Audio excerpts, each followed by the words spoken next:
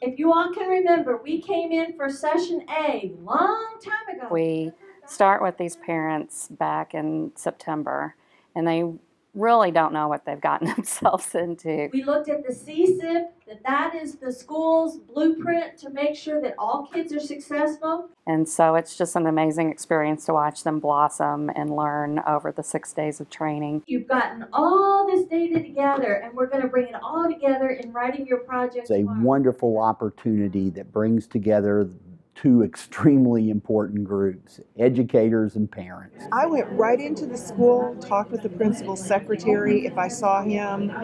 I asked him if I could set something up. What we're about is parent engagement. That's what we were effective in doing. My group, we've had 2 meetings. So this isn't under what did not work, this is under... This is number 3. To get parents knowledgeable and gain those skills so they can be good partners in the schools in order to improve student achievement for all kids. So that is our purpose. It's crucial. Teachers and administrators cannot do this alone. We also talked about one call. Are all of you aware of one call right now? Okay. We are at a point educationally where we know it's time for parents to be much more involved. Principal loved the idea of the QFTs. It was eye-opening to look at the CSIP and see the gap with the plan versus the implementation. At Western, they had a PTA meeting, I believe, last night, and as a result of that, they've got a PT3 day already scheduled. All right. And I know that a lot of times it takes one parent or one person at a time to create change, and I know I can be that change. Did we get everybody? We did, didn't we? You all did some fabulous work. Let's come on up front. What we've seen through parents that have gone through this program is that it has instilled in them the desire to go on and further their own education. Some have gone on to serve as educators, become educators, get involved in special education issues. We've had parents that have gone on to testify in front of the United States Congress, the Kentucky State Legislature, and they've been involved in actually making sure that laws are enacted to help kids.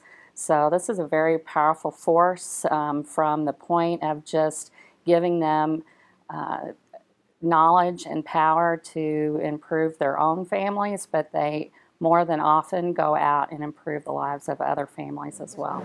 Well, all that has led to an acceleration of results. Fern Creek High School is a perfect example. Our parents in the past have felt like we had not communicated with them on a frequent basis. Where they were involved in being a low-performing or a priority school, and now they are coming out of it and are high-performing. Oh, it has been absolutely wonderful. I love Diane. She's just awesome. We've worked together well because we both have a level of energy. And I'm so excited to work with her. Congratulations. Thanks. And I feel like now, after meeting the people that I have in the GSIPL training, Ronell McCombs, that I now have a support group.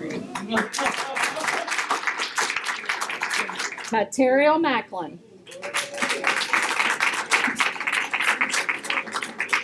Even though we're at different schools and going to have different projects, we can still bounce great ideas off one another. I think that's a benefit.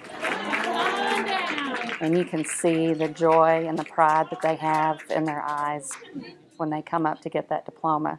Go and spread the word and have a great weekend. So it's just an amazing experience.